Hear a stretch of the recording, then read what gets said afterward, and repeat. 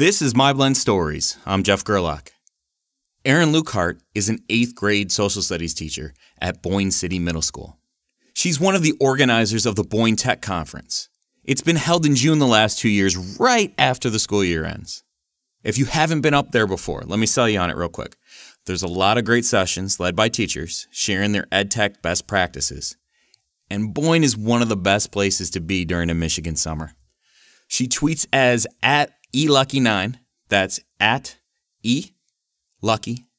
and the number 9.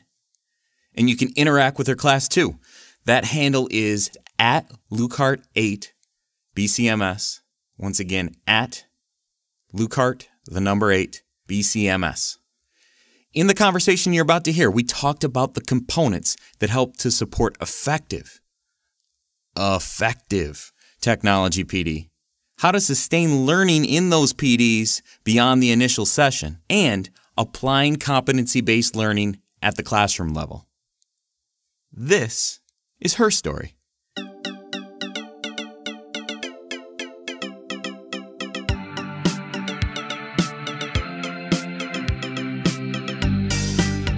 Well, good morning. Hi. How's things up north? Good. It's been like freezing cold, 55 degrees the last few days. So Really? Yeah. Has it been chilly down there? Yeah, it's started in the 50s and then it gets its way up into the upper 60s, lower 70s. So Oh, gotcha. Yeah, no, it's just been straight up cold here. yeah. Jamie says hi. Tell her hello. She's gonna be heading that way too. I forget where she said she was gonna go, but Oh yeah, she's going to Burt Lake this week, she said. yes. Yeah, my Yes. parents have a place there, so I posted a picture on Facebook and hashtagged at Burt Lake, and she was like, "Hey, I'm going there." So yeah, that's awesome. Why don't you tell me a little bit about organizing a conference like Boyne's EdTech event that you had going on this summer? Okay. In terms of like the actual organization or how we got started, what are you thinking? Overall, whatever?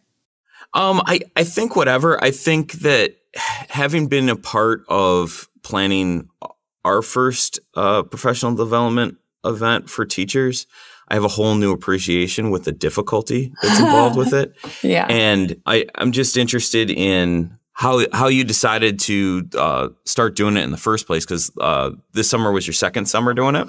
It was, yeah.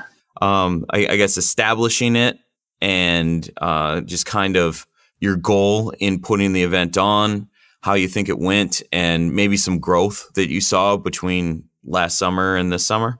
Sure. Yeah. So, well, initially, we were sending a lot of people downstate for McCall or for various tech conferences, which were all really great. But when you live in northern Michigan, everything's at least 2, if not 3 or 4 hours. And I think the more we sent our staff out to those, the more we realized, like, wow, we're already doing a lot of great things with technology in our district. So that was part of it. Part of it was kind of that realization that we were already doing those things. And so wouldn't it be cool if we could entice people to come to Boyne City and, not only kind of showcase what our school is doing, but also get some experts to come in too and share that with us. So initially it was kind of just trying to establish something in northern Michigan where for local teachers, it wasn't a huge hassle. It wasn't a huge drive for them.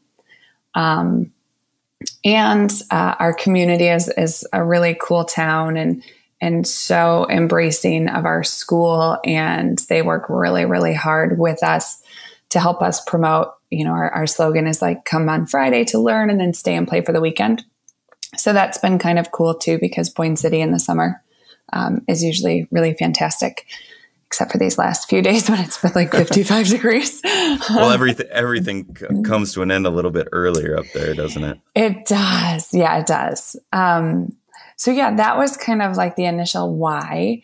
And our goal obviously is to showcase and maybe eventually make a little money. We're really not quite to that point yet, to support, some of the technology that we already use, especially like app purchases or iBook purchases, things like that, that you can't necessarily use bond dollars for. You can't use bond dollars for, I guess. So yeah, that's how it started. And then our administrators kind of pitched the idea and said, who wants to plan that? And I thought, well, that would be kind of cool, but I don't think I can do this by myself. Like, as you said, it's a big responsibility. So Rebecca and I have worked together on a couple different things in the past. So we decided, okay, well, we'll take this on. And I think we didn't really know what we were getting ourselves into. The first year was a ton of work, and Google Drive has been a lifesaver for us, and that we just have everything in Google Drive. So the second year, that's made it a lot easier. But yeah, a ton of work to get speakers, and then not only speakers, but to get people to show up.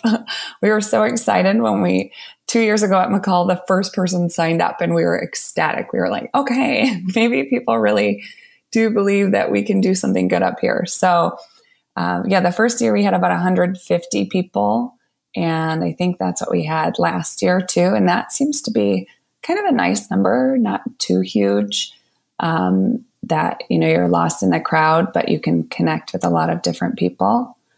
So ultimately, it's just really great to have local professional development where you don't have to drive a lot of hours. And I think a lot of people come up and are like, wow, this is a really cool place. We like it here. Or you get lost on your way up, right? Yeah. It's funny because we put out Rochelle's podcast yesterday, and I had recorded that conversation the day before we went up to Boyne. And in it, we're talking about going to the picnic the night before. And and Rochelle saying, you've got to come. And I was like, oh, okay. And then we're talking about the Eventbrite. And then she's talking about how she was delinquent and didn't see it and was just going to go anyway. And then as I'm editing this, I'm thinking, man, Brandon and I rode up together and didn't necessarily get lost, but weren't able to leave until after 5. And then we ended up at a Pizza Hut for dinner. And it was an interesting adventure. We got to what's the name of the haunted hotel we stayed at in Petoskey? Oh, the Perry Hotel, Stafford's Perry. Yeah. Yes. It's kind of cool. I never have to remember the name of that hotel because I just tell you who, like, you live in the Petoskey area, right? I just tell you the haunted hotel, and you know exactly what I'm talking about. Right. Haunted. Hemingway stayed there too. So I didn't hear much of anything except there was like an AC unit right outside my window, and I had the window open. So I heard that all night, but it helped me sleep like the white noise did. Brandon was freaked out. He hardly slept. I think he let the whole thing creep into his mind a little bit too much, but maybe he was in a haunted wing and I wasn't. Maybe. Yeah. Well, I got to say about the event though, it was, I think 150 people in that range is a really, really good turnout, especially when you consider how many people came from like Alpena area and from downstate a little bit. And then there was a lot of people that were from the northwestern Michigan area, which was really cool. That's kind of what you wanted, right? To offer something that was closer to home, but still a lot of great presenters. And I think just a good community of collaboration with that amount of people. And I know for my session, the second half of it, we were just having kind of a workshop model to it. And it was really fun just getting to interact with people and have them talk about what they're trying to accomplish this year and kind of sharing some strategies back and forth. It was a lot of two-way learning even in those sessions. So like, I really appreciated that you put that on, and I respect the hard work that goes into it. And I hope that, you know, you can continue to do that in the future. And I hope it does become something that helps your district purchase things, or helps the teachers in your district at least, make some additional purchases that can't be funded by bond money. I think that that's a really good goal to have with that. Yeah, it's kind of that struggle too. Like what you said, 150 people is a nice number, and you get to make those relationships, which for us, it's hard to create an ideal PD model on a one-day conference, right? Because absolutely. You want to do follow-up, and you want to, continue to talk and make sure people are implementing things. But how do you do that when it's just one day? But I think what you said about building relationships, that's key. So then, if I do try to do this in my classroom, I think you did Google Classroom, right? So if I'm trying to do that and I can't figure it out, well, now I feel like I have a relationship with you. I know you. I can find you on Twitter and ask those questions. And I feel like that in and of itself kind of builds teachers' comfort level, which is huge too. So, yeah. Speaking about that, like, how do you think about effective technology PD? Like what makes an effective tech PD, and what makes for a largely ineffective waste of time PD? Well, funny you should ask that. I just completed my master's project on this. So I've been reading a lot of research and looking through a lot of things. And I think it's stuff we know. That's the thing that gets me on this is we know how to create effective PD. It's not sit and get. It's not a one-time thing. That doesn't work. Teachers don't adopt whatever you're trying to implement. So I think the thing about tech PD is it's really similar to any sort of effective PD in that it has to be ongoing, right? It can't be this one-time thing. There needs to be follow-up if you really want teachers to adopt and implement. There has to be some sort of social component. Again, this is kind of according to the research that I've looked at. And it's really a little bit different for adult learners too, where they seem to feel a little bit more comfort in having some face-to-face. So, the blended stuff that you guys are doing is so relevant, not just for today's students, but for adult learners too. We crave that personal interaction. And I think as adult learners, we don't always get that, through social media or through kind of a forum online. So having that blended model, I think, is really effective. But one of the big things that I kept going back to is teachers' comfort level. So providing some sort of supports to increase teachers' comfort, to make them feel like I can do this. And if it doesn't work, I can try something else.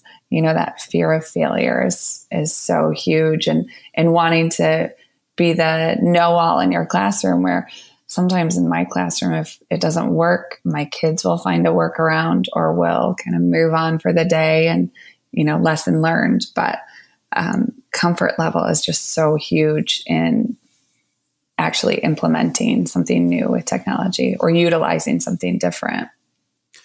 So speaking about comfort level, and I guess that it could work a number of different ways as I'm thinking out loud here. But I think there's two big trains of thought as far as PD.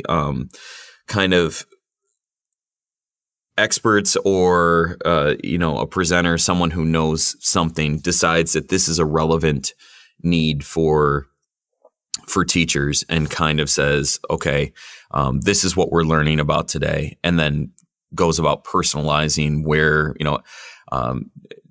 just checking where everyone's at, and then kind of you can get to what the teacher needs by kind of zeroing in on that. But you kind of like set up the parameters to a very narrow scope to begin with. But then there's also like this open, almost workshop model where people bring what they want to work on, whether it's an actual thing or whether it's just an idea of something that they want to explore and learn more about. I'm wondering, in your experience, how you feel about both those models, if you think that one works better than the other, or whether it's a combination of both to meet. You talked about meeting teachers where they're at, and I think that's an interesting thing to try to think about what the practicality of that is. Yeah. So, I mean, that's really, it's tricky given your resources in schools today to be able to meet teachers where they are at, because you have a range of abilities, right? You have those very beginning, and then you have those that are kind of advanced and want to take things and run with it. So as you were explaining those two different styles, I'm thinking in my head, well, they're both good, but a combination would really be great. So when you said combination, that made me feel like, okay, good. I don't have to pick one. But I think there's value in teachers understanding what the value is of something. And so to have a presenter come in and to share things, I think is beneficial. Otherwise, you might not get that buy-in.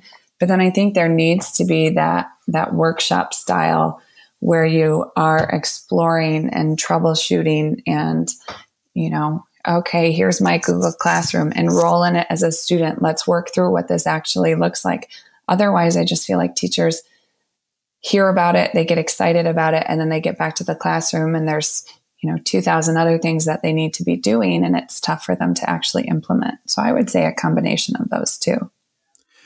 And I like what you talked about with, at least, the conference model is a little bit different than the internal district PD, because you have built-in sustainment with any sort of PD that you're offering to teachers within a district.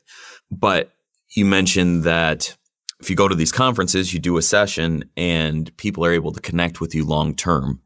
And I do think that that's tremendously valuable to be able to down the road say, hey, I remember you did such and such at Boyne Conference. I'd like to pick your brain a little bit about what I'm doing in the class. Here's what I'm doing. What do you think about this?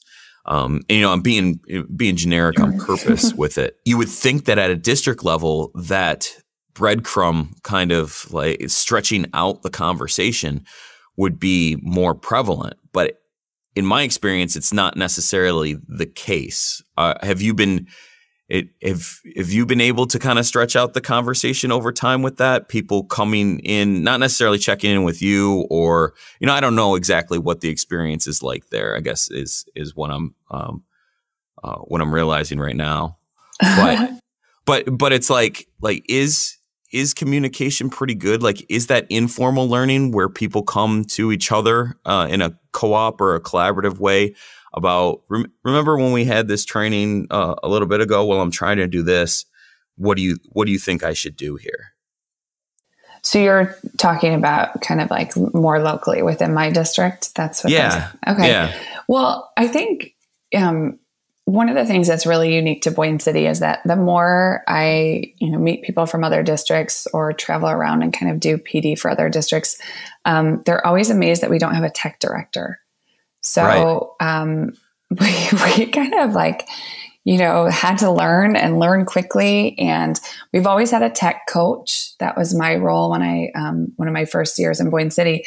And so that person has always kind of helped to keep facilitating the conversations. But I think one thing that's really valuable for us is that we rely heavily on our own teachers to do our professional development days. And I think that's powerful in two ways. One, it shows us, that we're doing great things and our neighbors are doing great things. And sometimes it's hard to get teachers to actually sign up to present. You have to convince them no, that's really great what you're doing. We're all like, oh, whatever. It's just something we do every day. It's not a big deal. But it kind of builds the self-esteem of those teachers that are presenting. And then two, you're bringing in people who are practitioners and who we have relationships with, so that when I am trying to do something with QR codes, and the elementary Spanish teacher presented on QR codes at our last PD day, I can just shoot her an email and say, hey, this isn't working for me. Can you help me out? So that we can continue those conversations. So I think in that regard, it's going pretty well.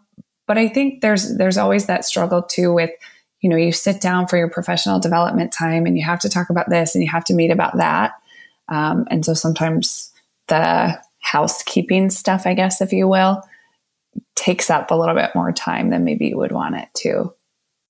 Yeah, I did a lousy job of asking the question, but I think that you picked it up and ran with it. It's interesting to me that no matter where you're at, the story's the same when you go into districts, and it's like teachers. It's such a humbling profession in the first place, because you've got to learn to accept having egg on your face on a day-to-day basis, right? Like it's a fail, success, fail kind of environment, because teaching people is it's an arduous task, and but it's such great work doing it. But I think that kind of a side effect is this intense humility kind of prevents others from wanting to share the good that they're doing. And there's a difference between knowing that what you're doing is effective and knowing what you're doing could be shared to help others be effective. And I think a lot of teachers know that what they're doing at the classroom level, they know when something works and they know when something is really good. I think that we're kind of lousy sharers, and not because necessarily we're hoarding resources because we don't want others to have them. I think it's not necessarily innate for us to think, wow, someone in a completely different subject area at a different grade level could pull this apart and take something from it. Like there's value for other educators, and that I might not necessarily be able to see all the value in what I do for someone else, but that's not my job. My job is to share the good that I'm doing, and take advantage of platforms that allow me to introduce others to these things. And then it's the participants, the people that are learning with us, to continue on the good work that we're doing, right? Like, just because, you share, and a lot of times at these conferences, it's complete consumption, especially in those sessions where people are dumping ideas on you. And it totally makes sense that that's the predominant kind of session, because people are working in silos, do all this great stuff, and then they get the opportunity to share. And if they're able to switch their brain on to think, I'm just going to share everything I'm doing and not worry about whether people want to hear it or not. Like, that's when the floodgates open up and just everything it comes out at once. I really think that it's difficult to get to that point where you're like, this is not vain. This is important for the profession that I do this. And if I put this out there, I have the opportunity to get a rebound effect from it, where others are going to take it, do something great, and help me to think about what I'm doing from a different perspective that could possibly make my practice better. It's difficult to get that first hurdle accomplished, where you feel comfortable opening up. Yeah, I like the phrase intense humility, because I think that's so true. And I think sometimes too, it even boils down to, I have so many things going on day to day that it's tough to share. But, we have a teacher, one of our 6th grade language arts teachers is just very adamant about, we have to tell the story of what's really going on in our classrooms. Otherwise, people assume that it's the same as when they were in school, or that everything you hear in the media is what's really going on. And in fact, there's really powerful learning going on, and students are creating really, really cool projects. And, as teachers, we have to share those things. Otherwise, the news is going to be, or people's visions about what school looks like, is just going to be dominated by standardized test scores or, whatever else. I think a major part of that is that, we all have an understanding of what school is like, right? Like, right. Whether you're in education or not. And even as an educator, I think that paradigm of what school is, that factory-based model, is pretty well imprinted on our mind one of the things that I know you're interested in is competency-based education. And when you were talking about like standardized scores and grades, I know in my experience, stakeholders that are outside of the four walls of your classroom, a lot of times we communicate through letter grades, like come in for parent-teacher conferences and, well, Johnny's getting a B-, and here are the 3 assignments that are to blame for that. And if they just get that, raise those letter grades, then Johnny will be, in A standing in no time. And I think a lot of times we have conversations with parents and students even where like feedback has become grades. Could you tell a little bit about how you got interested in competency-based learning, why it has value to you, and how you're trying to fit that into your reality? Yeah, sure. Well, it kind of all started, I think competency-based kind of starts with a shift to like standards-based grading. I think that's a natural first step. And so my interest in that started actually not this past conference, but the one before at Boyne Tech. Dave Tebow talked about standards-based grading. And when you put on a conference, the bad part is you don't really get to sit in on many sessions. It's like, oh, I pop in for 2 minutes. And that one, I just said to Rebecca, I'm like, can you cover all the logistical things? Because I really want to sit in and hear about this. And I think I got to about 15 minutes of the 50, but it was better than nothing. Yeah. And his point was, to one thing about extra credit, like, oh, good job, you brought in Kleenex, extra credit for you. Like, how does that work towards a kid's grade? First of all, that you brought tissues in, and then also, if a kid does fail a test or doesn't clearly understand, one of the content expectations or Common Core standards, then we just move on and we keep going. And I think it's not always necessarily that they can't do it. It's just maybe there was a misunderstanding. Maybe there were, a lot of things going on outside of school that week or that month where that was not their primary focus. And so to just be like, oh, sorry, they don't get this one, I think is kind of an oversight. And it's tricky too, because then, how many times do you let a kid retake something when you get out into the real world? If I don't show up on time or have my work done, how long can I do that before I get fired? So there's definitely kind of that delicate balance. But I think, with the way that the world is going to start to move and jobs are going to start to move, it really will be more of like, hey, can you produce whatever you need to by this date? And if you can do it, great. And if that means that, you're like a stay-at-home parent and you work when the kids are napping and at night, but you get your job done, then that's fine, right? And I think too, with technology, there's some more flexibility that can be granted to students. You just think about those students who, maybe are high school students and then try to work 20 or 25 hours a week to help support their family. I really see it being a valuable piece for those students. But I think there's definitely that struggle too, where you said, parents and students too, they're like, just tell me what my grade is. And one teacher that I was sitting with actually at the MyBlend conference, I was like, yeah, my college students even are like, can you give me more of what I need to do to show you that I know this? Like, give me more requirements in this project.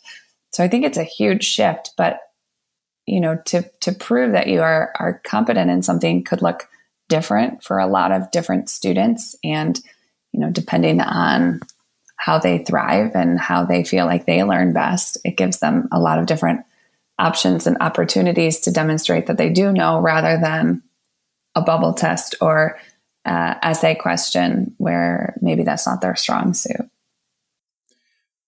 You bring up an important point about it being a culture shift, that it's not just throwing this designing this new feedback model and mastery,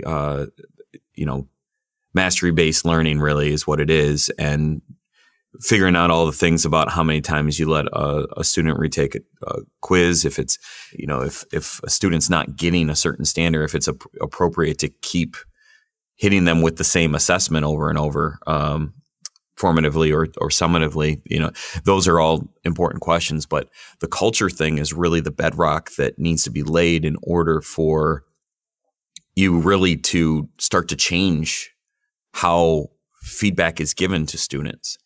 And for the longest time, the practicality of school is feedback to everyone is in letter grades, right? It's disconnected from the actual learning. And what I like about competency-based learning is it puts the learning into the conversation again. It forces us to, not forces us, it rightly puts back the feedback process in learning, because when you require students to go to 100% mastery on all of these standards, that means that we're going to be having conversations and you're going to get the TLC needed to get to that point.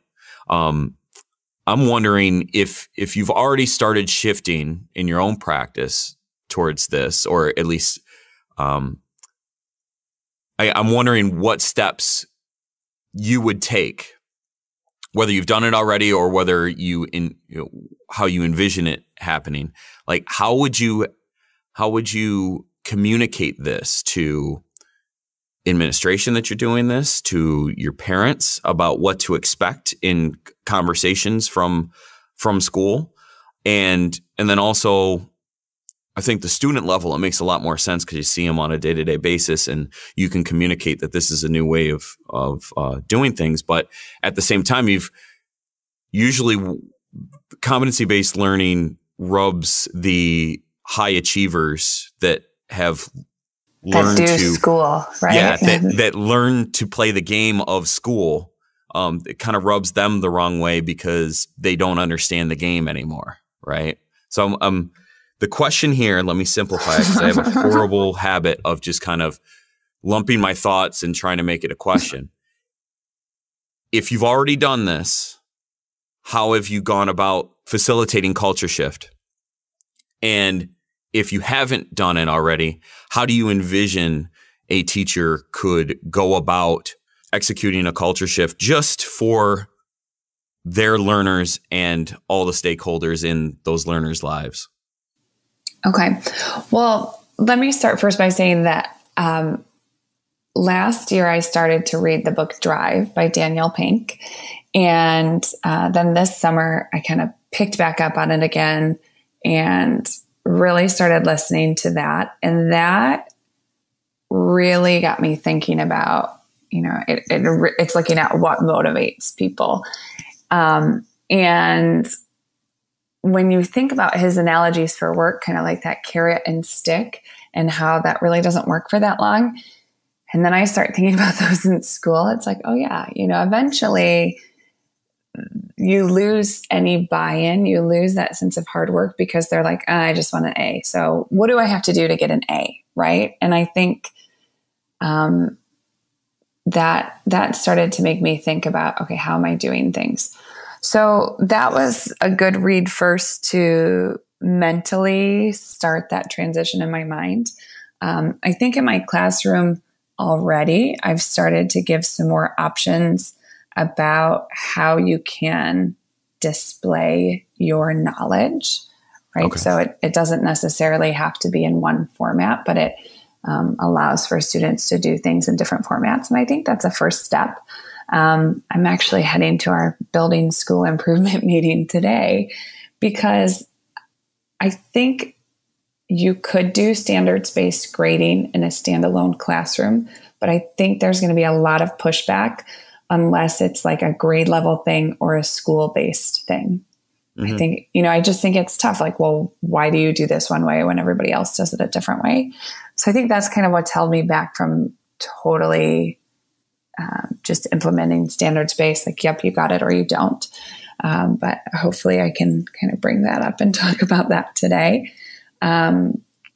But, I think, like I said before, one of the first things is just kind of giving people or giving students options on how they show that they know something. A lot of times, I think especially we do it with our special ed students. We allow them, we take the test and we say, okay, what do you think about this one? Because I know this kid knows it, and I've started to think, like, why don't I do that with all of my students, where they've demonstrated something so perfectly in class and I know that they know it. So why don't I go back to them and ask those questions after the test? And maybe it's, a quick misunderstanding and we can figure that out from there.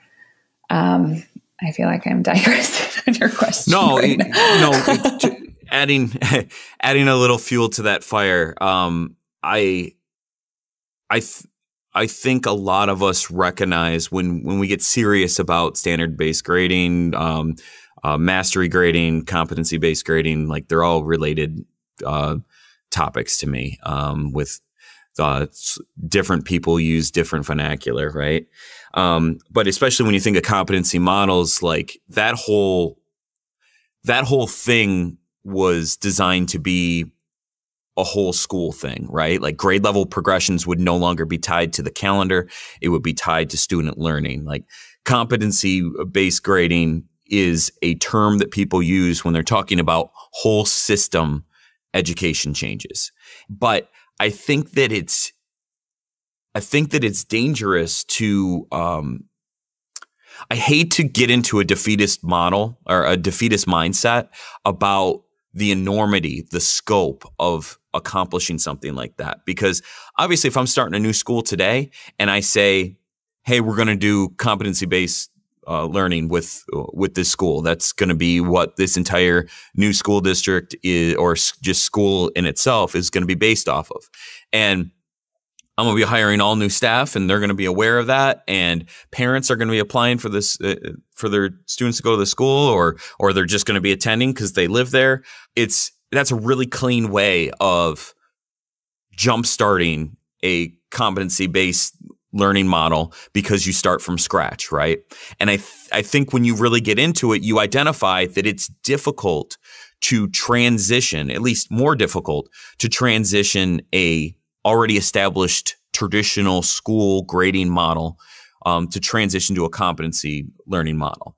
And I think that anyone who is thoughtful about this has the immediate reaction of, well, this can't just be at the classroom level. We've got to make sure that we have at least a grade level. We've got to have some uniformity because that makes sense. That's like ideal world, right?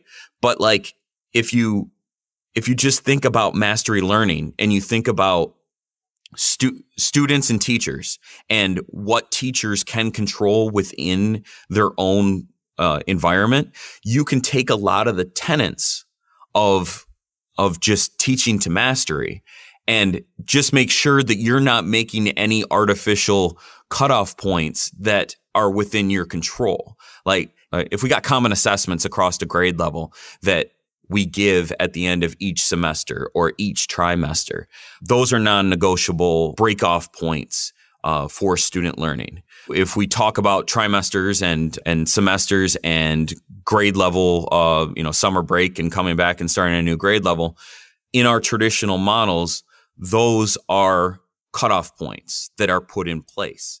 As a classroom teacher, you can't control that. You can definitely start saying, hey, why does this have to be this way? You can question it and you can openly offer alternatives, but one of the most effective ways to make change is to do the best you can within the confines of your classroom. Put this open, a degree of student control over the pace of their learning, and put in your standard-based model and have it translate to letter grades somehow and say, look, this is what I'm doing within the current system. Imagine if we broke down these other walls that I can't break down myself, right? Like I always think a live example. If I can say, hey, this is what I'm doing. And that's easier said than done, right? There's definitely some challenges with trying to work within the current system to challenge it to possibly create more systemic change.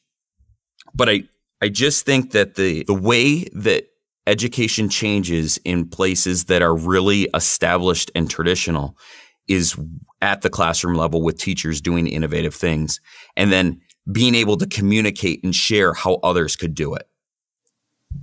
Right. Absolutely. I agree with you 100%.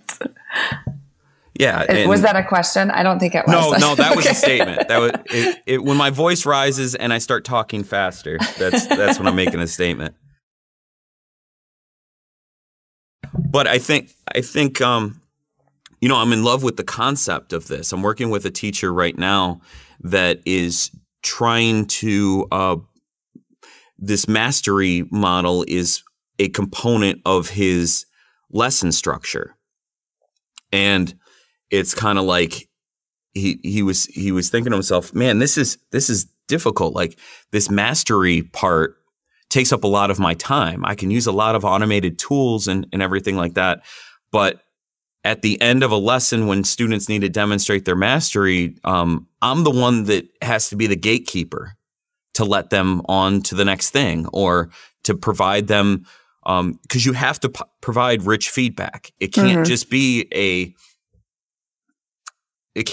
slap a done sticker on there and move on to the next thing. Like if we're looking at changing things for our students, we can say all we want about how you're not going to be assessed on letter grades alone. We're going to talk in terms of, did you learn this or have you not learned this yet?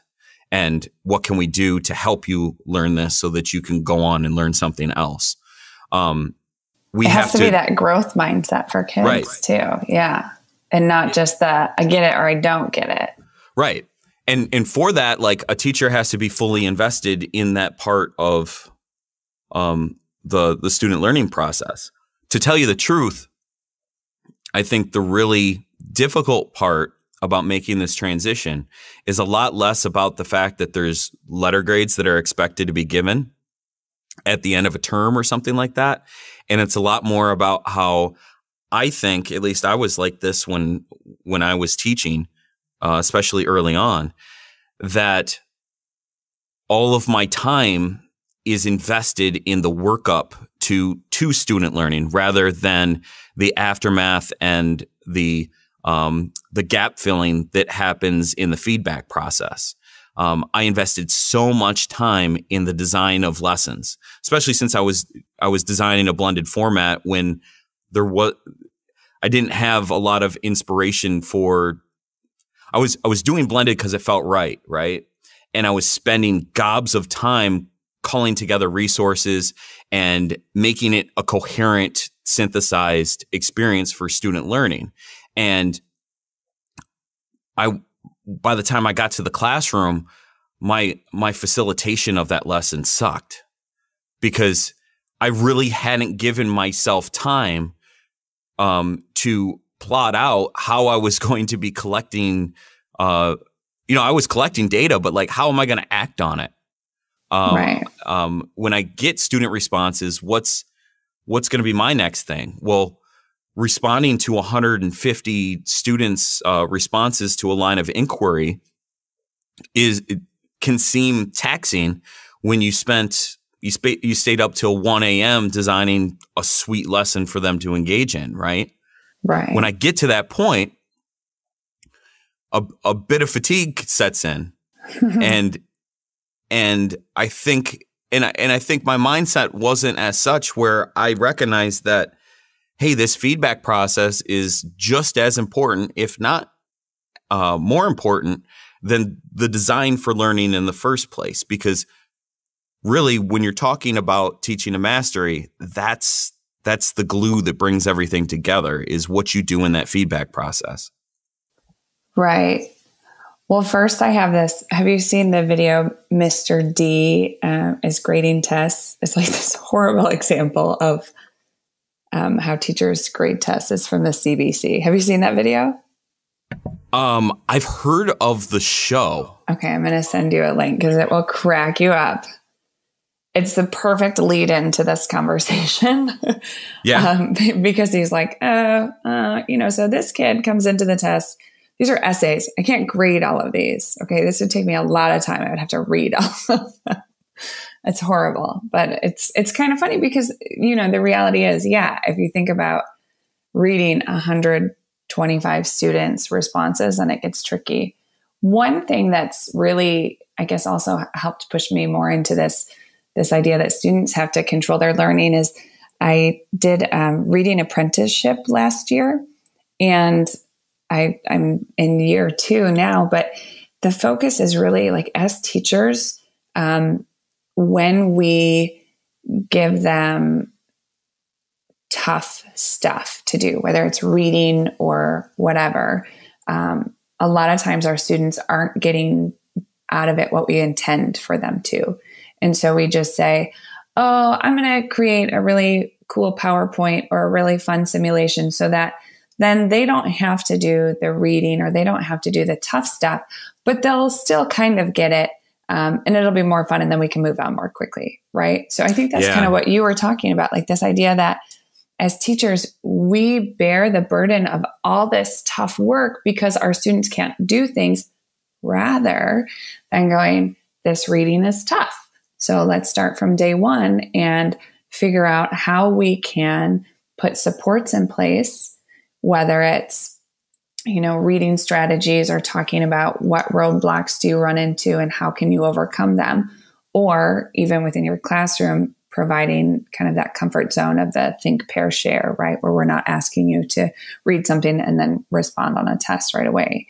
So that got me thinking too. And so many, I did it again this summer, and a lot of people, it was their first year, and the first day you're like, oh my gosh, this is so me. I'm so guilty of all this stuff. Yeah. But that's really what you're talking about too, where you find some great sources and you kind of structure the learning, but then it's really the student's responsibility to learn and to do and to, figure things out. And then you're there to support. And like you said, you do have more time to put into the feedback process. And you're in that process along the way too, because you're not up at the front leading everything and not aware that some kids aren't following what you're talking about or aren't understanding. You make such a great point. And it makes me think about you can accommodate, you can give yourself more facilitation time, and do great differentiation by kind of simplifying your approach and understanding that a great resource with some great inquiry and some ambiguity for students to demonstrate learning can be a powerfully personalized experience for them, rather than thinking I think you're right.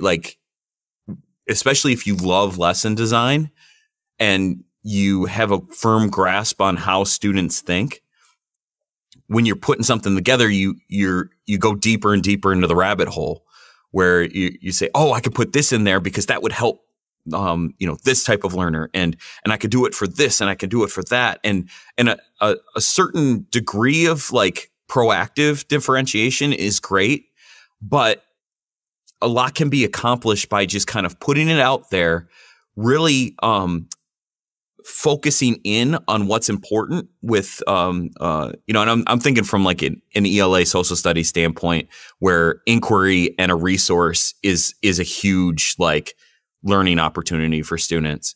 Mm-hmm. And then we're going to have some time to interact with this.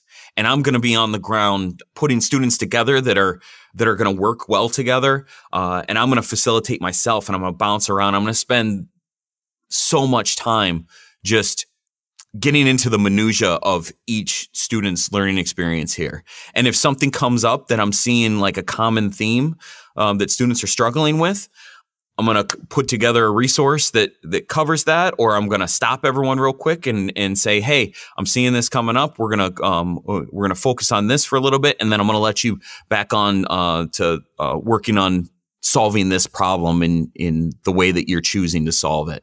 we spend so much time in like crafting tasks for students that we want them to do in such a certain way. And our rubrics become more shackles than they become guidance at that point. And it's all done with the best of intentions. It's just we go too deep into our own minds instead of thinking, how can I intentionally design this with openness, but provide enough guidance to where they get to the content area and start wrestling with those things themselves. Right. Absolutely. And I mean, that just kind of leads into that concept of, project-based or problem-based learning too. Like, and that I think can be so powerful too, when students are able to kind of take a little bit of a different view or lens on, especially for history. I mean, I teach American history from the Revolution to Reconstruction, and some of my kids are like, "Oh my God, who cares? This is so old." I always wanted to teach 8th grade social studies. Yeah, I did it in my student teaching, and then thought, "Man, this is the content I'm going to get to teach for my entire career," and then never taught it again. Yeah. So I'm jealous of you. Well, and yeah, I love it. And I taught high school U.S. history too. So that, I think that part is really fun, and kids can see the civil rights connections and things like that. But being able to then go like, well, how would you have gained independence? Or, how would you have set up a new government? What kinds of things would you have done? And giving them that freedom. But then, like you said, providing them just enough guidance so that they are getting into the resources that you want them to, can be so much more powerful than like, okay, at the Constitutional Convention, they did this and they did that. Yeah. There's a great deal of thought that goes into asking the right questions, right? Yeah. Proposing the correct problem. Not a correct problem. A problem that's going to be thought-provoking enough to where students are going to engage with it and hit the standards that they need to hit, right? There's a lot of cleverness that goes into that.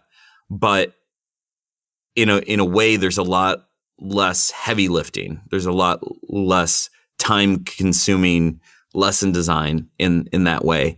And my thought is that a teacher would be able to think a little bit more about planning for their students, like looking at what their students did the day before, both from an observational in the face-to-face environment, seeing student struggles or students' triumphs, and then also anything that they're doing in an online space. Like if you've got students working in groups or individually in web-based documents where you can kind of be a snoop and see everything, you can glean insights from that, and you can make the decision, when you're after dinner and winding down for the day, like, what am I going to do tomorrow? Like, such and such really needs me to step in here, and here are a couple of things that I'm going to talk with them about, or I'm going to send them a quick message right now while I'm thinking about it, so that I don't have to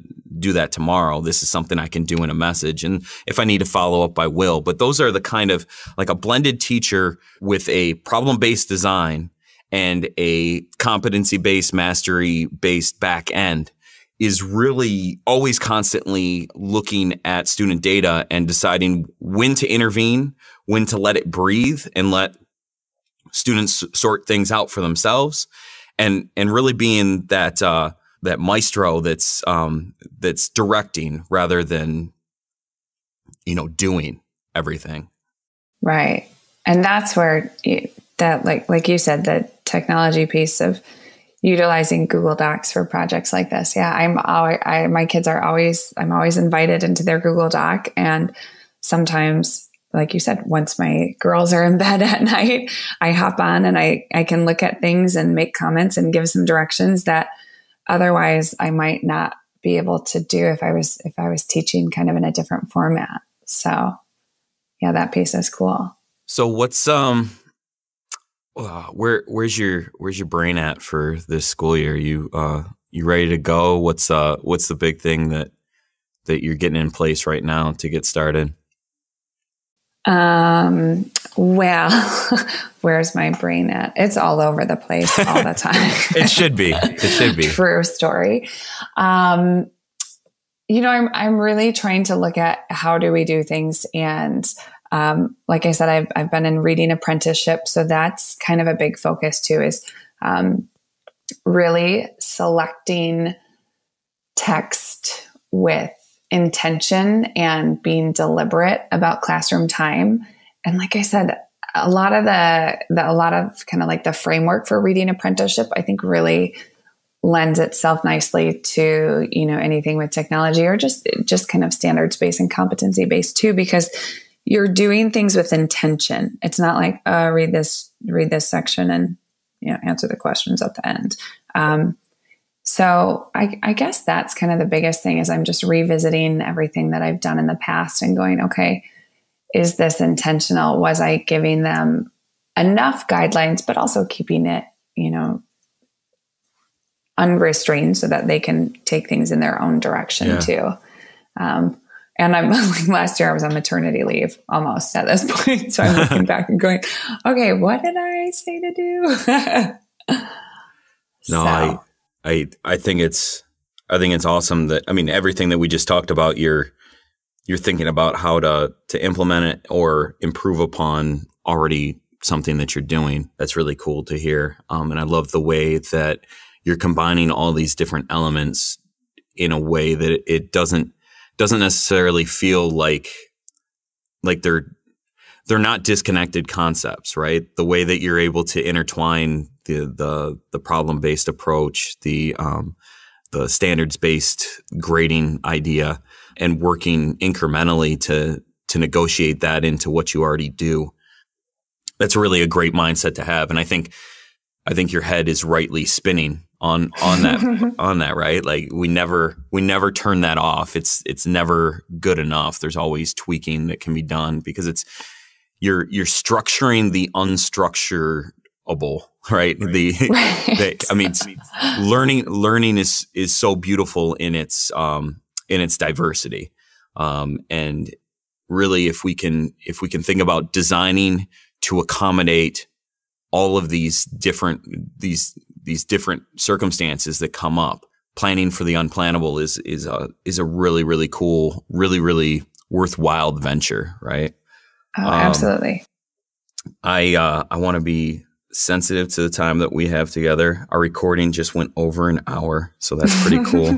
I love talking with you. I hope I didn't talk too much, but I think that some of the things that you say just get me really geeked, and I start just dumping my brain. So I hope that you felt like this conversation was as beneficial for you as it was for me. So I appreciate that. No, absolutely. I love talking about this stuff, and it's nice to know that there are other people who, are on the same page, and I'm not doing stuff that's too out there and crazy. But, well, we are doing out like there you said, crazy your stuff, brain's but yeah. Right. But I think, if you said your brain is always spinning, and I think if there's ever a point where it's not, then I'm like, okay, I can't do this anymore. Right. Yeah. Yeah. So I assume that, so my brain goes all sorts of different directions. And I think that that's part of just the creative mindset. Right. And I think it's good, especially when you're teaching or you're working with teachers, to be nimble and be adaptive and have all of these great thoughts, and then throw them out the window when something doesn't work with it, right?